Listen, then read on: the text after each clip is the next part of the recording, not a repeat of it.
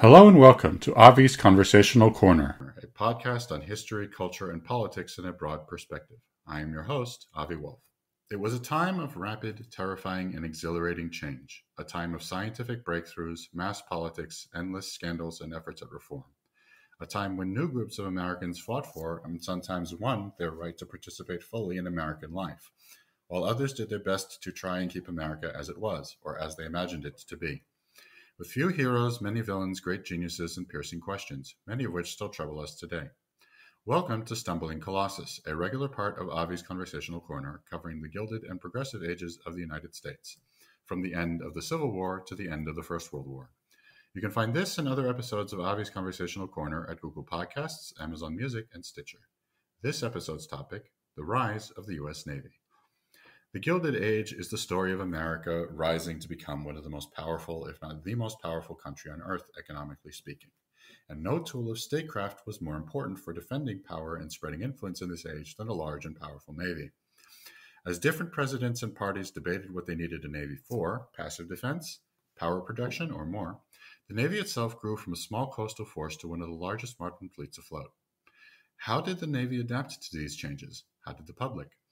How did they contend with the new challenges in naval theory and technology that came thick and fast in this era? With me to discuss these questions and more is Dr. James Rentfrow of the Naval History and Heritage Command. Chris, welcome.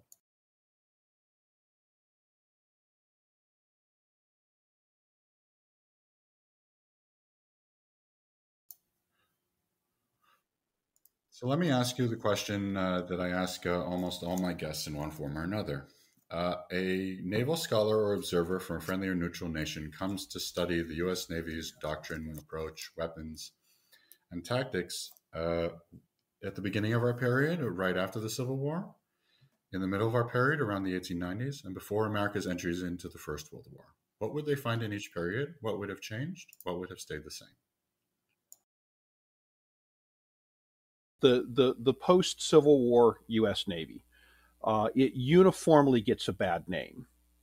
Here's a motley collection of wooden ships.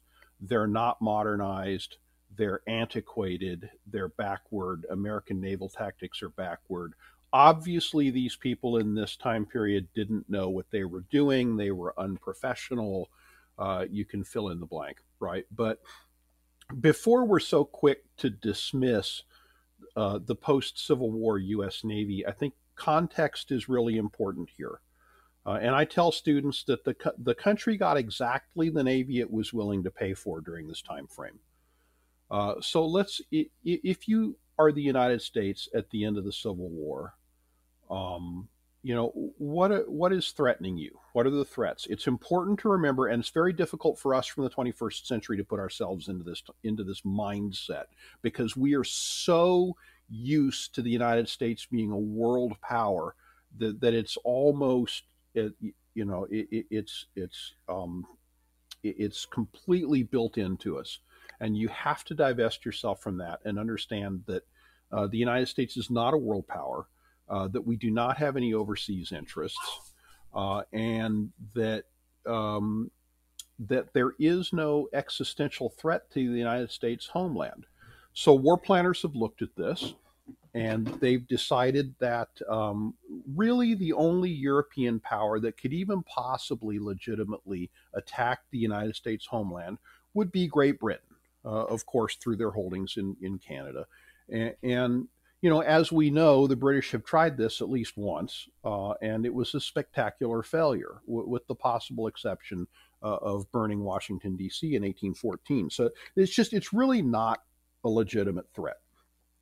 So if you have no overseas interests, if you have no existential threat to the homeland, and you have other things that you want to spend time, energy, and money on, namely, number one, reconstruction, which was exceptionally expensive and took a lot of time and a lot of energy, and westward expansion, which was also taking up most of the steel production in the form of railroads and whatnot, then what are you willing to spend money on?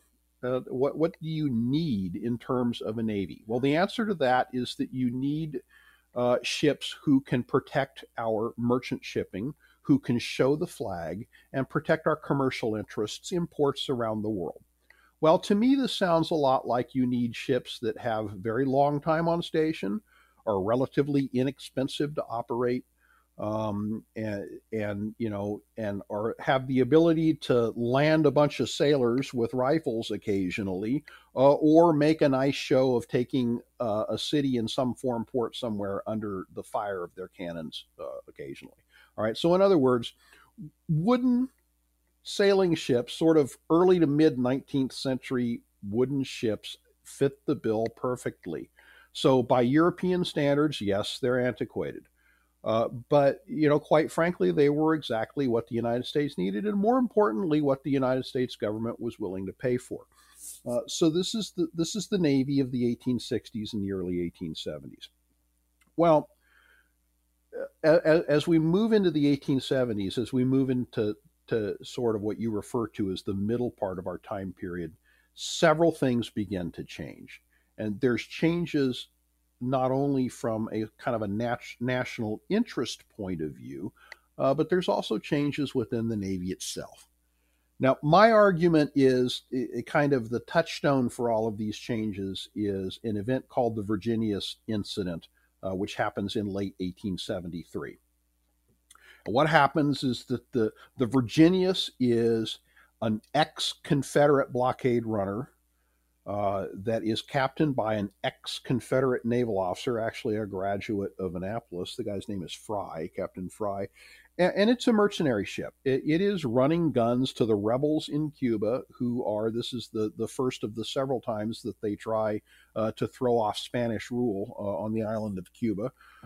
And in the 1870s, the Cubans are busy fighting with the Spanish. And of course, people in the United States are only too happy to make money off this by running guns and people down to the rebels. Well, the Virginius gets caught by the Spanish Navy. And they take Captain Fry and about 50 of his crew, and they execute them. Which you think, well, that might be justified, but these are in fact American citizens, and so this is a problem. And for a brief moment there, in late 1873 to 1874, we think that in fact we may have to go to war with Spain. So we see the United States, because of regional interests, i.e. the Caribbean, which the United States, since the time of Thomas Jefferson, has always considered to be its backyard, might in fact have to have an armed encounter with a European power. And so we go about kind of readying the fleet to possibly be able to fight Spain. And so we recall the ships from the European station. We recall the ships from the South American station. They all meet off of Key West, Florida, for a series of exercises in late 1873 to 1874. And to make a long story short, these exercises are a complete disaster. They are a laughingstock. If you can imagine in your mind a bunch of kind of wooden 1850s era ships that can do a max speed of, maybe 7 or 8 knots with everything open but the toolbox, driving around in formation, trying to look like a fleet of European battleships. This is what the United States Navy is doing. And they come home from this, and several of the junior officers, a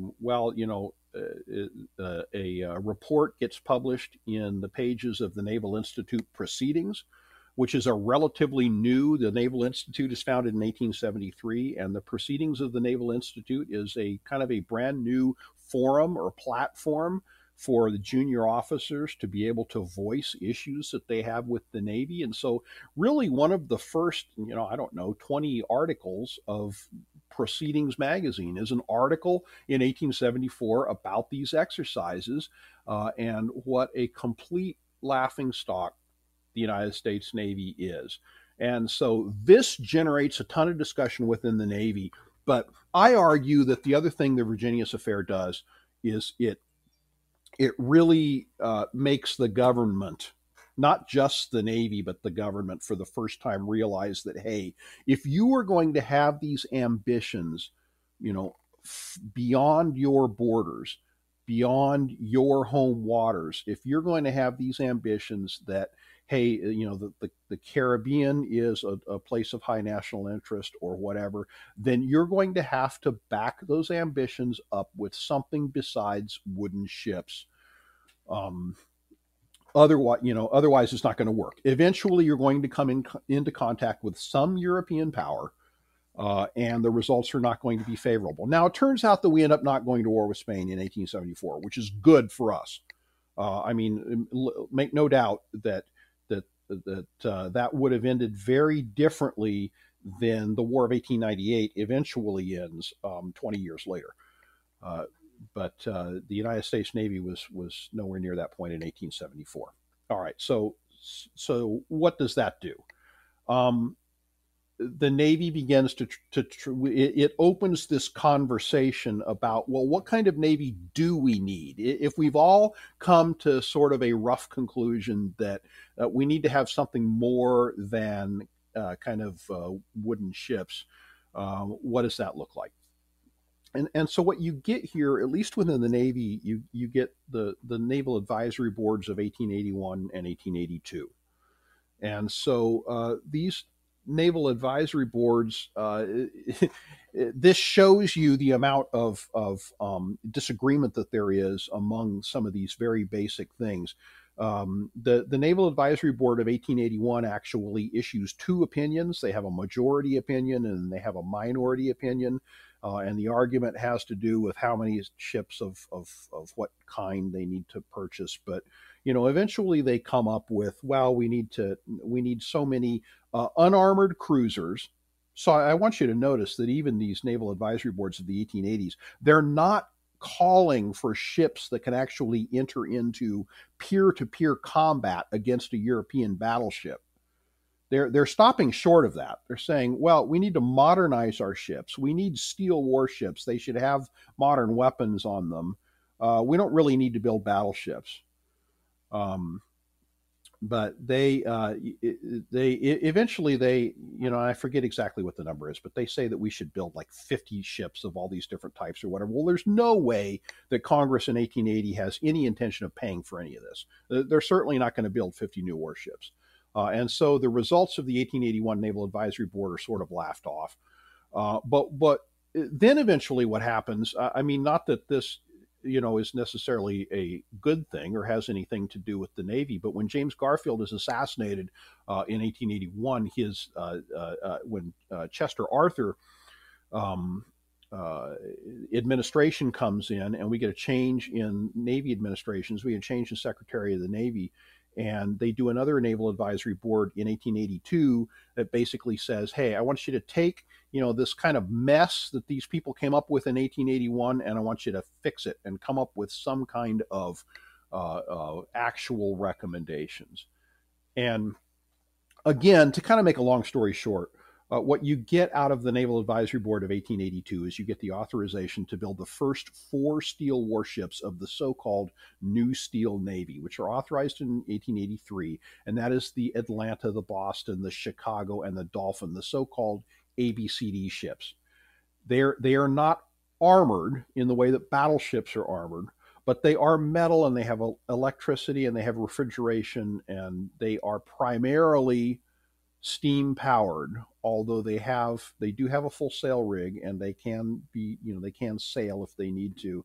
But this kicks off the so-called modernization of the Navy. And this is in the kind of the mid 1880s time frame.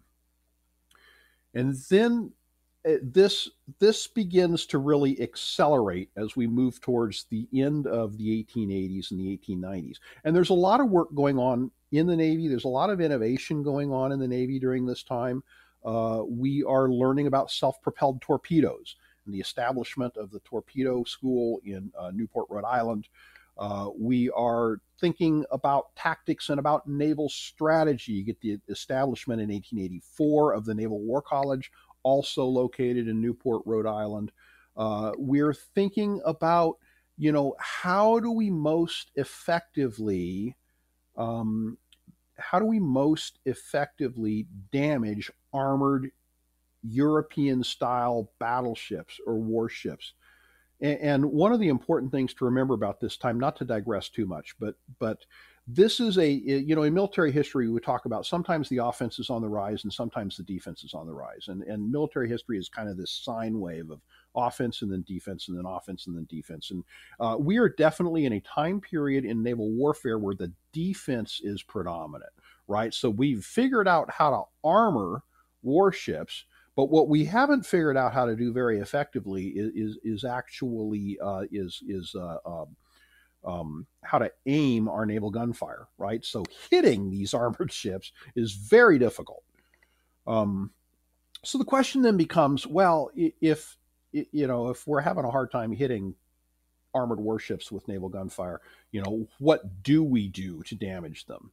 Well, we can shoot a torpedo at them from a torpedo boat. We can ram them. Rams become a thing for a little while. And maybe the idea is we're simply going to drive around and try to anything that will gouge a large hole in one of these ships underneath the waterline. That's been proven to sink them really, really effectively. So, anyway, we can get into more of that if you want to, but there's all of this. The 1880s and the early 1890s are a time where naval planners are working through all of this stuff, and you get some very sort of oddball and one-off, ship types as they're trying to deal with what is the most effective kind of ship. Anyway. Let's approach the 1890s. And as we get into the 1890s, Americans are kind of done expanding across the westward frontier, right? Frederick Turner Jackson very famously says in 1893, the frontier is closed. Right. So where else are we going to expand to? Well, the answer to that question is overseas. And specifically, the answer is, for our commercial interests, all of these companies which are no longer selling stuff to all of these pioneers that are headed across the American frontier, who are they going to sell things to? Well, China and Asia and overseas. And so with these new overseas American commercial interests, come new, interests in maintaining a permanent presence in Asian waters overseas. It comes the idea that we need to continue to develop our fleets, and that we, in fact, now is the time when we need to build battleships. And our first American battleship, the Indiana class, the first purpose-built warship that was built to actually be an offensively capable battleship, is the Indiana class, which comes online in 1894.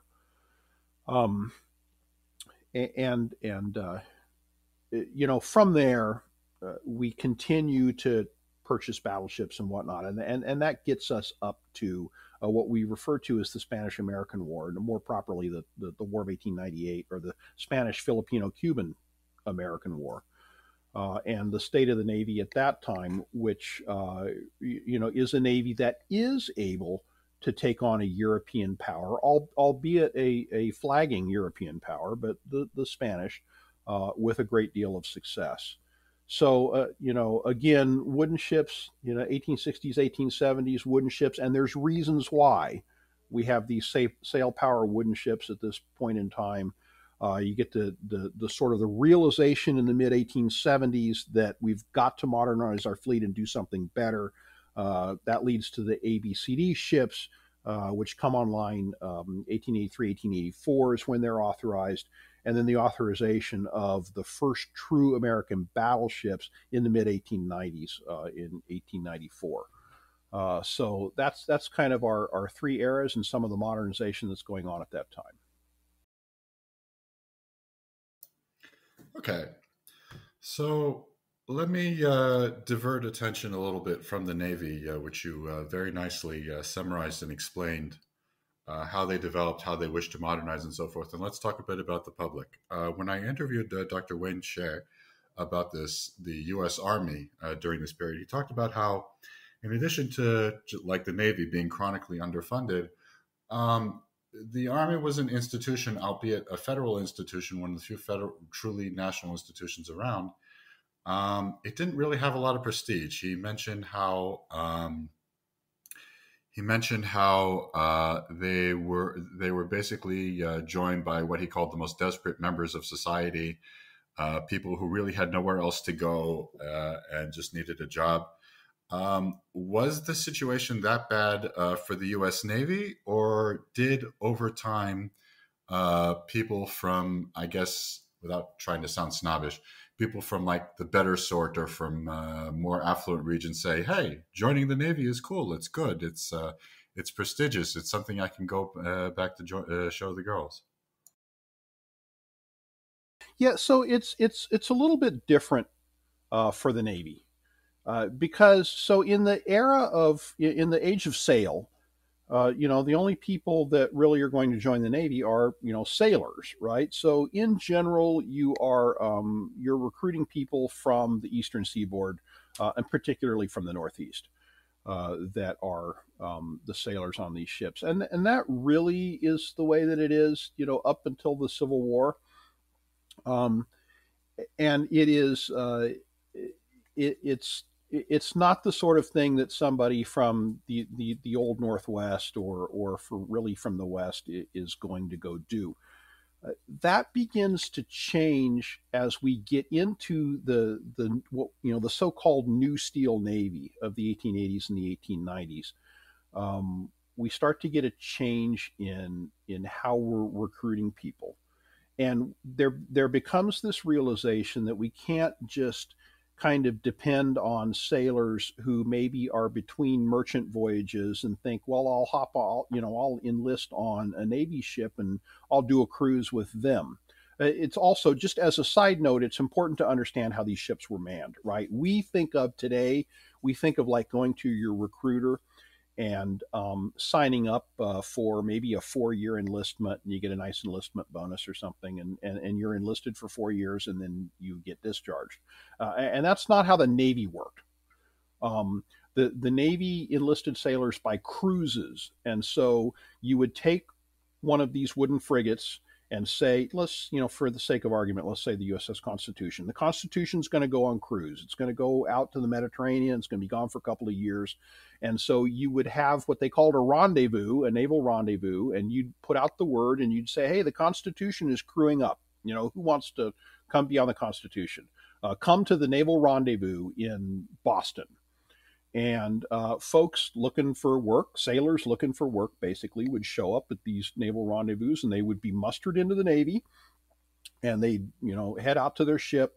The ship would go out on deployment, what we would call deployment today, or go out on cruise, and it would be gone for a couple of years or whatever. It would come back, and then they would pay off the crew, and then they were out of the Navy. And unless there was another ship that was looking for people, and so sailors referred to this as shipping over. And a lot of times, even in today's parlance, when sailors talk about reenlisting, they'll say, I'm shipping over. So that's a term that has kind of hung around. So it wasn't like we were going out and trying to recruit people from all over the nation and bring them in for a certain set period of time, right? It was just, you would crew up these ships as you needed a crew, and then you would pay the crew off when the ship came into port. So this starts to change with the New Steel Navy. And the thing that changes about it is the new technologies and the need for a more specialized skill set than simply being able to, I say simply, it was extremely difficult, to be able to work sails and tie knots and do the sorts of things that sailors did.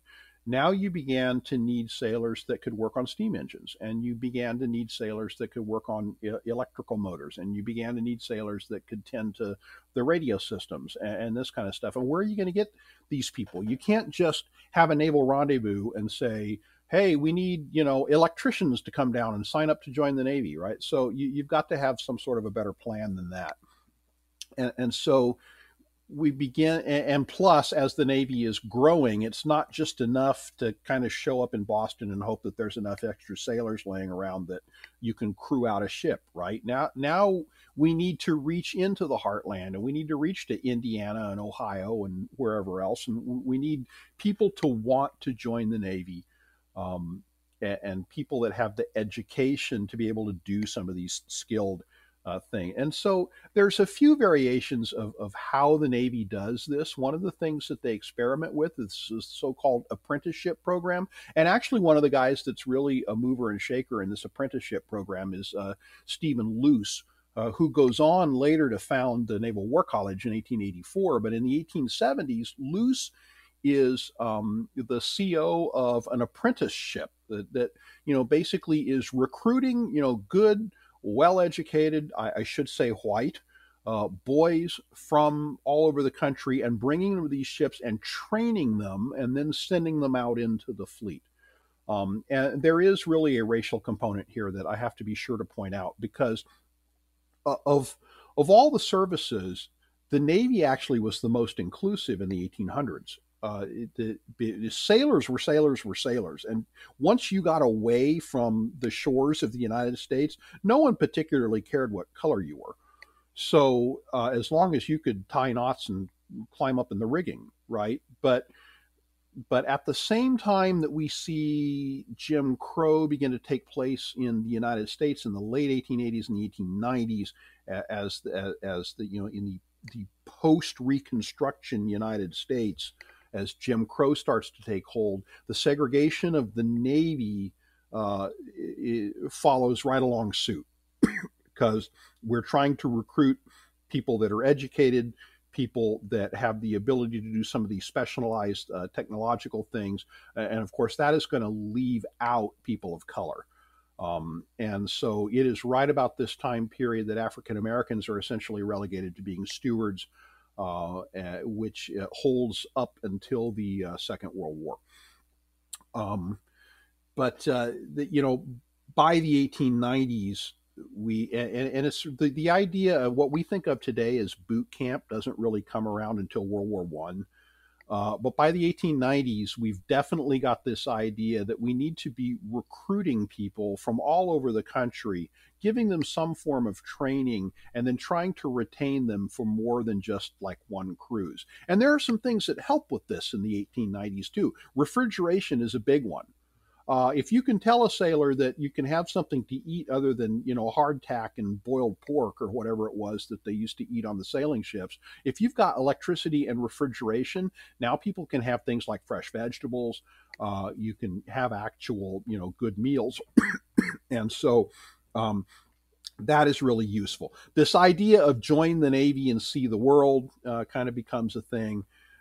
And so those are kind of the changes in recruitment and the caliber and types of folks that we're trying to get to become sailors in the 1880s and 1890s. That's an excellent introduction. So you mentioned the Naval War College. And very famously, there's a lot of debate and discussion, especially in the 1890s and the early 20th century, about the purpose of a navy, what it should aim for. Should it aim for great battles? Should it aim for area denial? Is there basically a grab bag of tactics that apply to each situation? Most famously, between the American Alfred Thayer Mahan and the British scholar Gillian Corbett. To what extent did the people who actually run the ships or command the fleets take an interest in this debate? Or did they perhaps say, you know what, we know the practical stuff, those scholars can continue debating theory, but we know what we're doing? No, I'd say absolutely the officer corps at this time takes a big interest in this. And the pages of the Naval Institute proceedings are filled with essays about, what the Navy should be doing, how it should be employed. And, one of my major arguments is Mahan's the guy that comes along in the early 1890s. And he is the guy that is a talented writer and he puts the words to paper and gets the credit.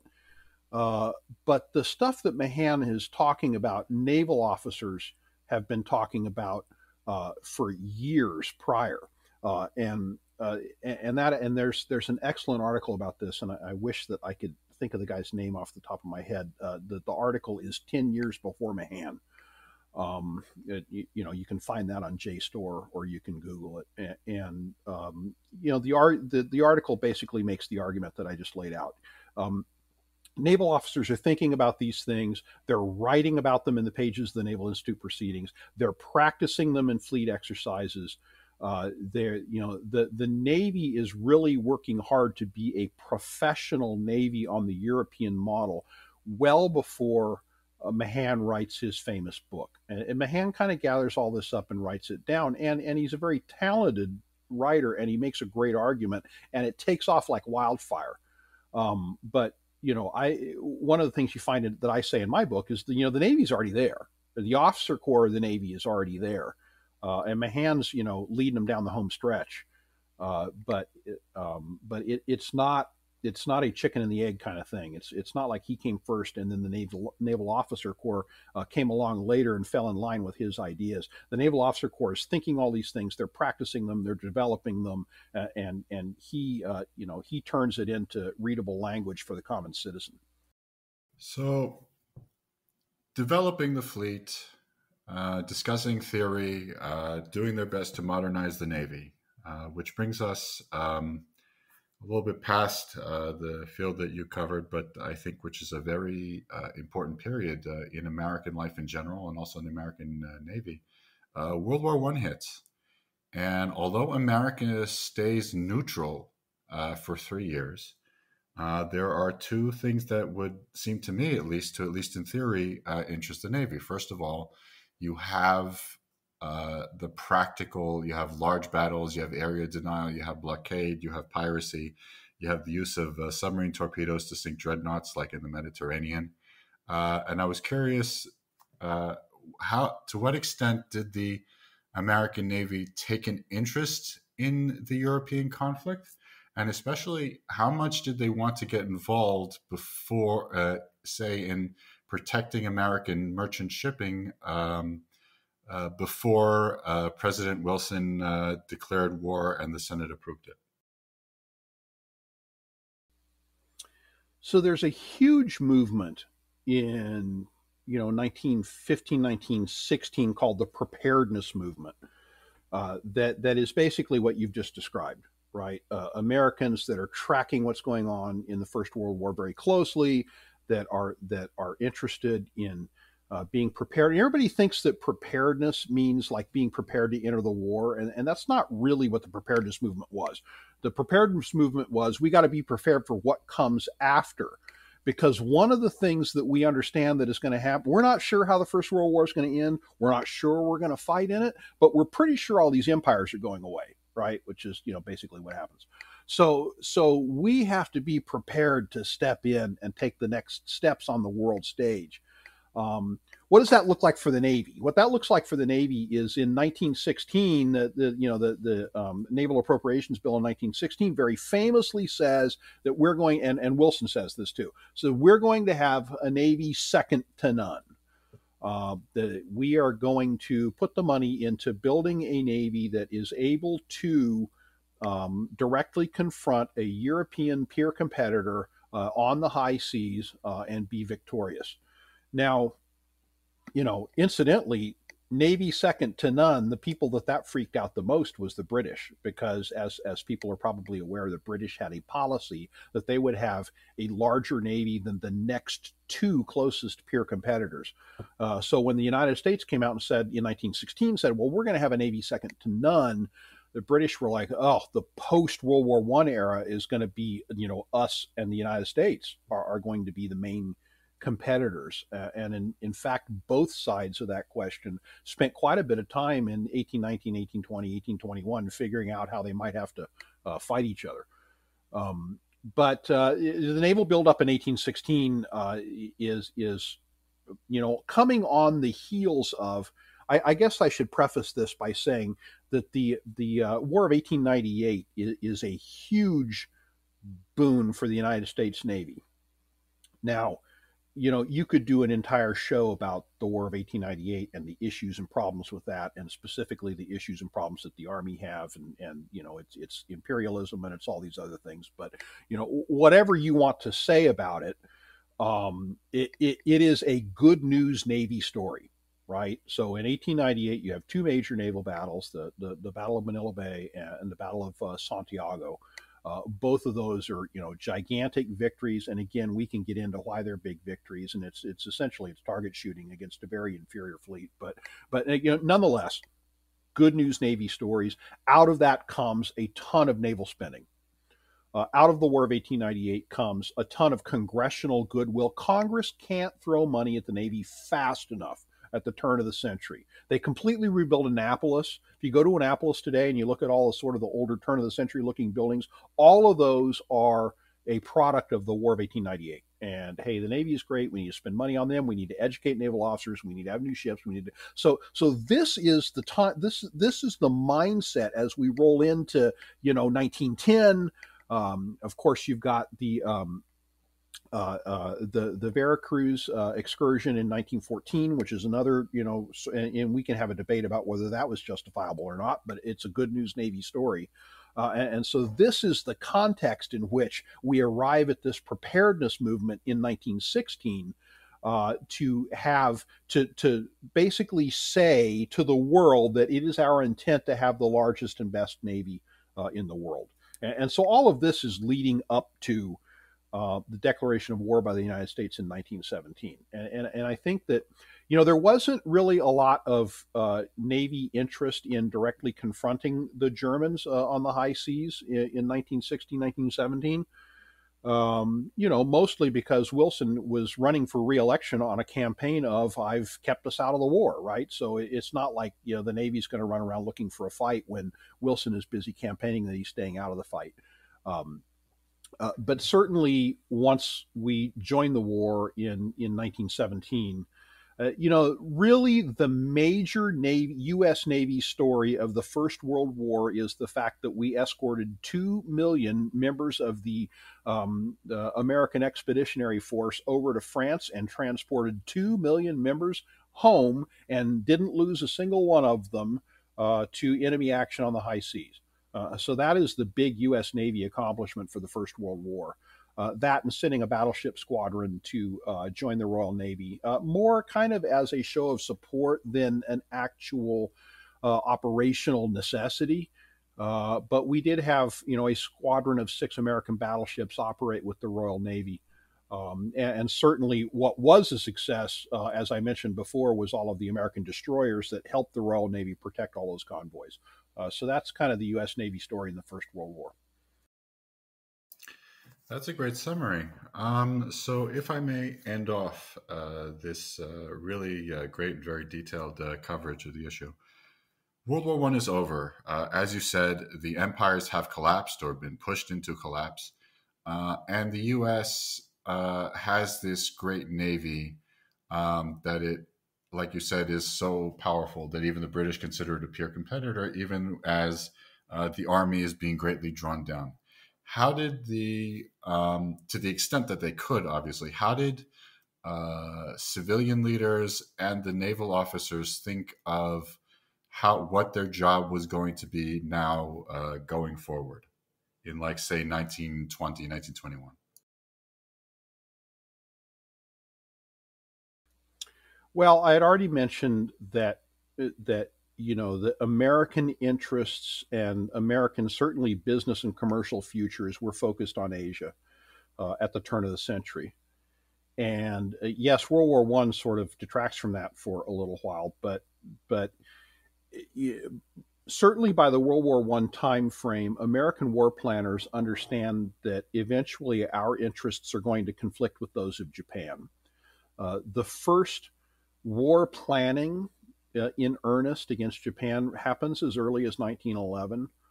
And by the end of the First World War, as soon as we get done, fighting in the Atlantic theater in the First World War, the Navy immediately begins to turn its focus to the Pacific. As you correctly point out, the Army draws down to like almost nothing, but the Navy really doesn't go through that same sort of drawdown. Now, there's a whole thing with arms limitations treaties in the 1920s that we could get into, But it is fully recognized that we're going to have a Navy that is ready to fight against a peer competitor at just about any time. You're not going to have this same sort of kind of spin up period that you can have for an army where you can put out a call for volunteers and put armies together and that kind of. You can't really do that as easily with battleships. And so the Navy doesn't go through this kind of same drawdown pain that the Army goes through. But the interest is definitely turned towards the Pacific. By the late 1920s to the early 1930s, the Naval War College, during their annual exercises every year, is mapping out how we're going to fight against Japan. Again, that could be a whole nother podcast talking about that. But the Navy goes through a period of time where it's trying to organize itself, and of course, it's organized around battleships. But at the same time, you get this introduction of this new idea of an aircraft carrier, and what does that mean, and how do we employ it? Right? Is the aircraft carrier part of the battle fleet? Is it supposed to do scouting? Should it be its own thing? Is it actually an offensive arm in and of itself? These are all questions in the 1930s, and we don't necessarily have good answers to them. Now, the people who do have good answers, unfortunately, are the Japanese. But again, that's a whole other story. But all of this work, and you mentioned the Naval War College, and this is really sort of the golden era of the Naval War College. All of this work is being done by all of the names that you're going to hear about in the Second World War. These people are all lieutenant commanders and commanders during this time period, and they're all hashing this stuff out in Newport and thinking about how we're going to employ the fleet, what the strategy is going to be, what types of ships do we need to purchase, what are their tactics going to be. So it really is, it's a fascinating time. It's not the one that I study, but it is a fascinating time period, the 1920s and 1930s. Well, that's certainly a fascinating time period, but you certainly have whetted my appetite, and I hope you've also whetted the appetite of my listeners to learn about the period that led up to this great golden age. Dr. Renfrow, it has been an absolute pleasure. Thank you for your patience, and thank you for providing us with such incredible detail. It's been a pleasure. Thank you very much for having me on. Always enjoy talking about this stuff. It's been a pleasure.